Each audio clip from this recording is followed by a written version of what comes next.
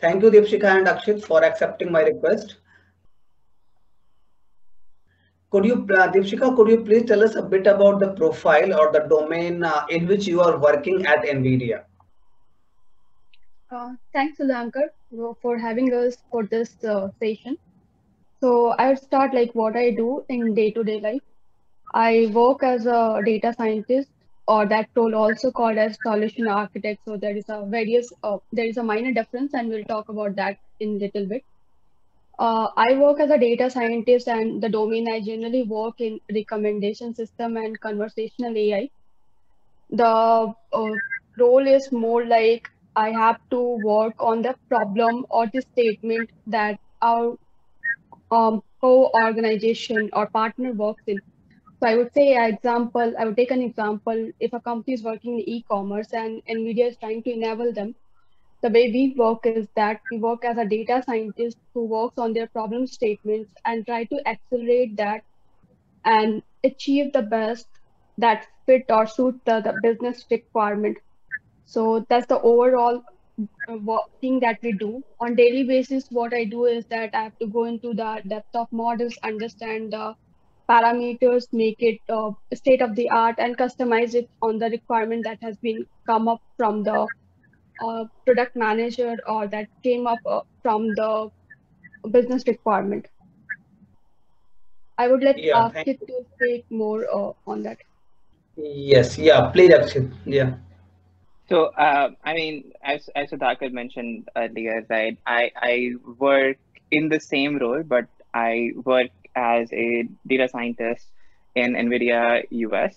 So the fundamental difference between the only probably difference between my and Deepshika's role would be that I work with North America customers and North America partners, right?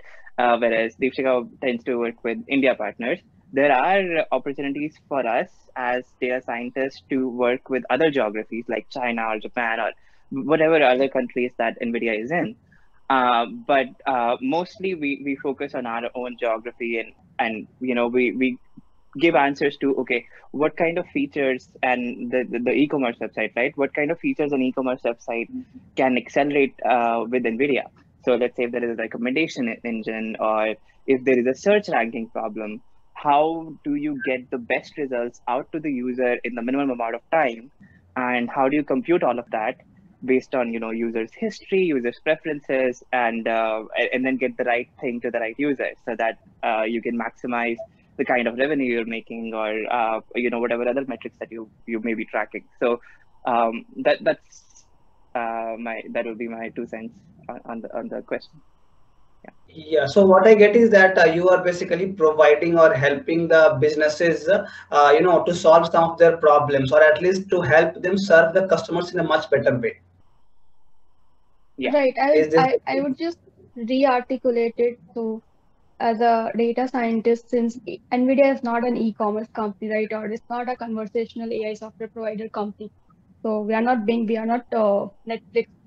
What we do is that we work with those companies and with the infrastructure that we have and the software stack that we have.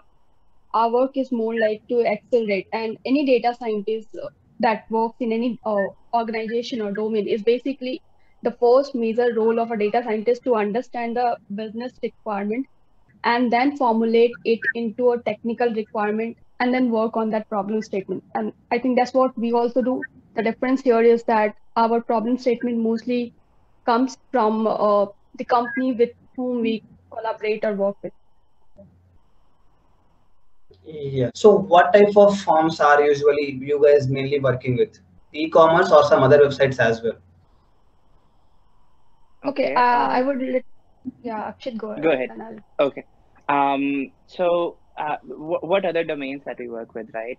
So we work from places which are providing healthcare to the world, be it hospitals, be it organizations that do drug discovery, from organizations that review your radiology data sets like MRI and CT, and then give you a diagnosis, which a doctor might take some more time to do. We do it with AI, and we power that with AI. And then there is also robotics. So in factories, you want robots to like go to the production line or move certain places from in a go down from one place to the other. Those kinds of autonomous tasks that can be like automated and without human intervention, those kinds of things come under robotics, right? And after that, there is, you know, higher education. How do you accelerate innovation? What professors and scientists are trying to do? How do you accelerate that with GPUs and, you know, give new algorithms to the world, right? To play with it, to innovate further with, right? And then we have uh, there are obviously cloud service providers.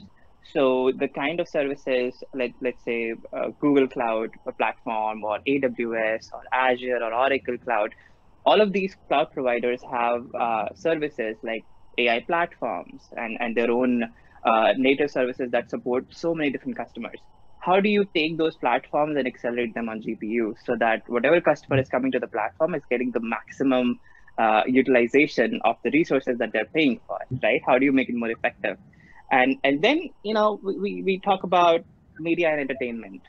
How do you design theme parts? Where do GPUs fit in the IoT world? You find today GPUs on the edge. How does that work, right?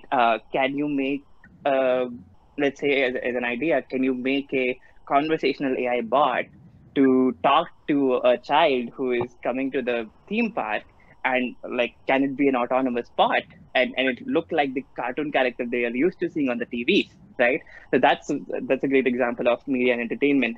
And then after that we have like, you know, oil and gas, where you have to run massive computations to demand forecasting, and you obviously have federal projects. And then there are also there is a program at NVIDIA called Inception, which basically talks about startups, how what are the new startups budding in any given space, and how do you take them, give them some resources, and work with them to develop some new algorithms or their product, so that they can use the power of AI early on in their startup journey. So those are the few domains that come to mind where NVIDIA is today. And of course, there are more, but those are the ones that's on top of my head right now. Yeah.